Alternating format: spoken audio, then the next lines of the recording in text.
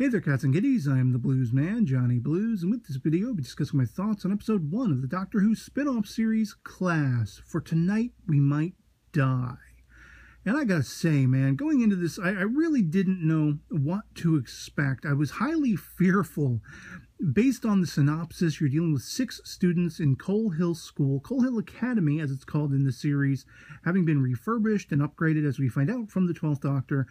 You know, like other than having that Coal Hill reference, 6 students in high school dealing with supernatural forces, alien incursions, it didn't come off to me sounding all that much like Doctor Who, but at the same time it kind of sounded like, oh, well, it's Torchwood-esque, only it's reformed down to a sort of high school format. And I didn't know what that would entail. You know, how young or old are these characters going to be?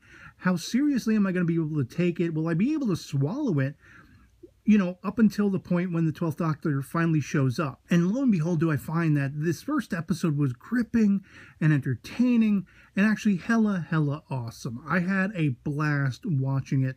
And it had everything you want from like a Doctor Who-esque show. It had scares, it had creatures, it had great characters, and I think really one of the reasons I loved it the most was because of its cast. I think the cast was all well picked as their individual characters, but also as an ensemble. There was no individual character that outshined the rest. They were all brilliant in their own ways. And you start off by meeting, effectively, unofficially, April, who is this very put-upon girl who's sidled up with having to decorate for the oncoming storm that is the prom.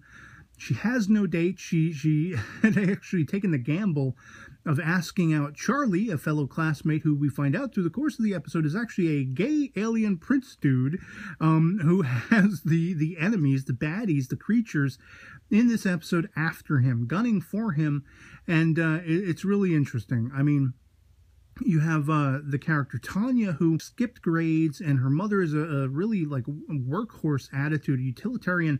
You're not going out, you're not having fun, you're not talking to boys, you're going to learn, and that's all you're going to do.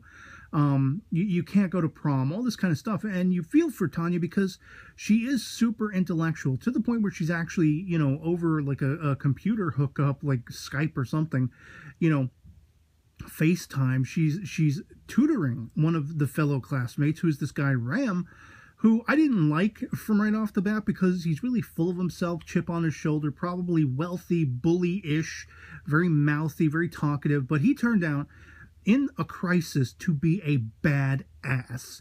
And he loses his leg in a fight, man, and he throws down with creatures double his size, uber threatening. I mean, I was so impressed. I love his character. I love the disheartening quality he has when he watches his girlfriend effectively murdered by these alien creatures, the Shadowkin. And if I can just make an aside about the Shadowkin, it's like shades of Pyrovile meets Vashta Nerada, as we've seen in Doctor Who previously.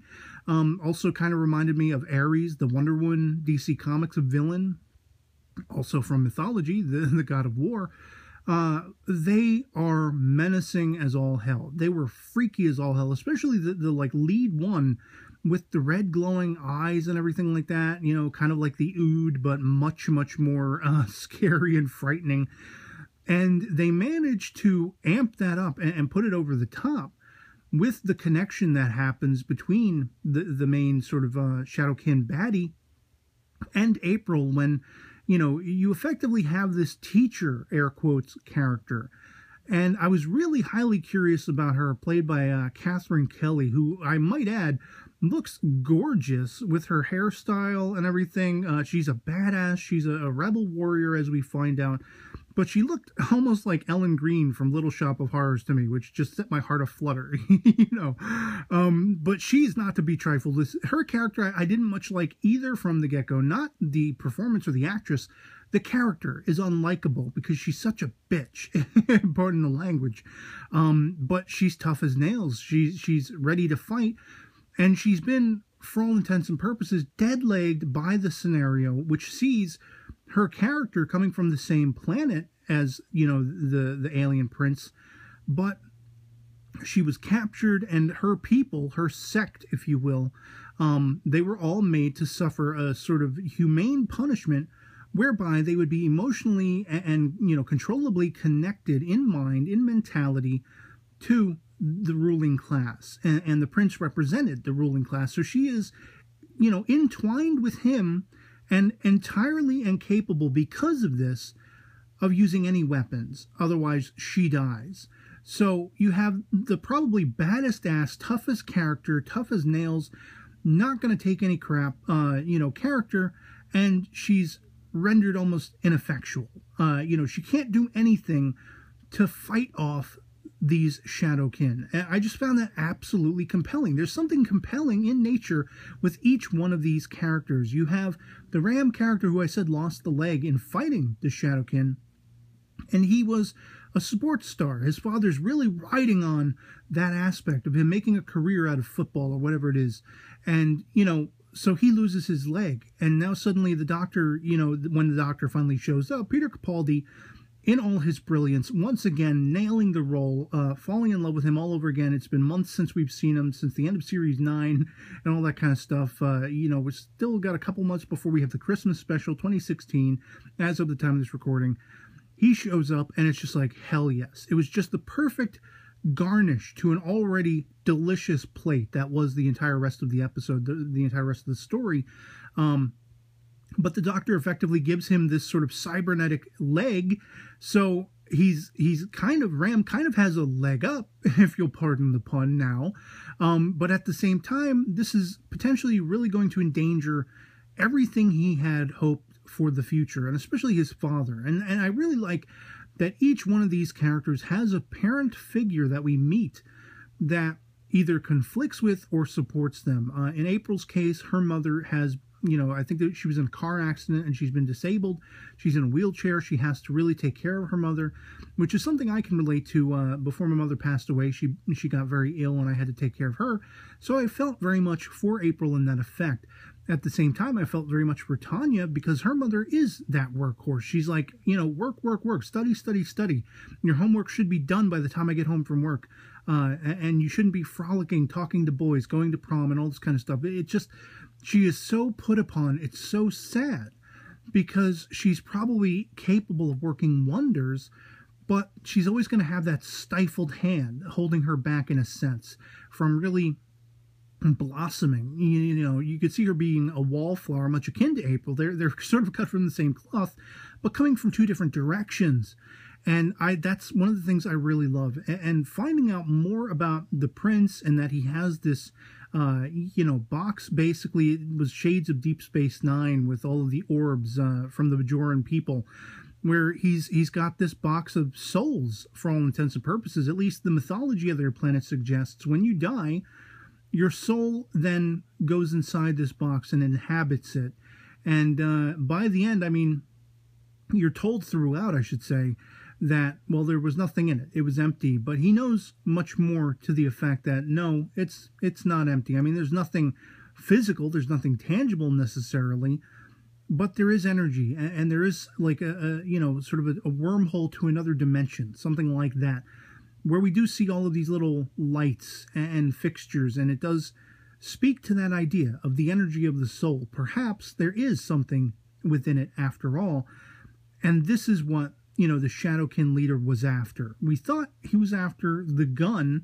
I think somebody said that at one point through the episode, that the gun that effectively the teacher character, I was confused about that as well. Like at one point the prince goes home and there's the teacher and I'm like, oh, is that his mom? No, not quite. But effectively she had speculated that somehow or other this Shadowkin, I think, wanted the weapon.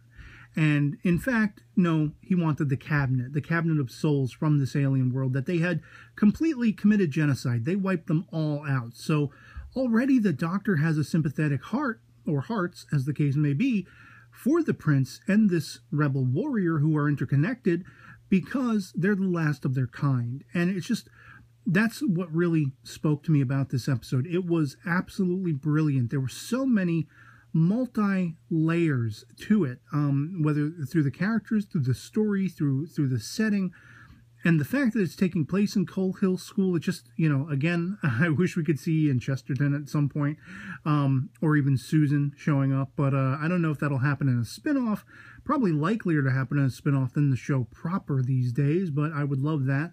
And so, yeah, I mean, I can't give it enough high praise. I actually really thoroughly enjoyed this first episode, having low to no expectations, not really sure whether or not it would be good. And damn it, it was spectacular.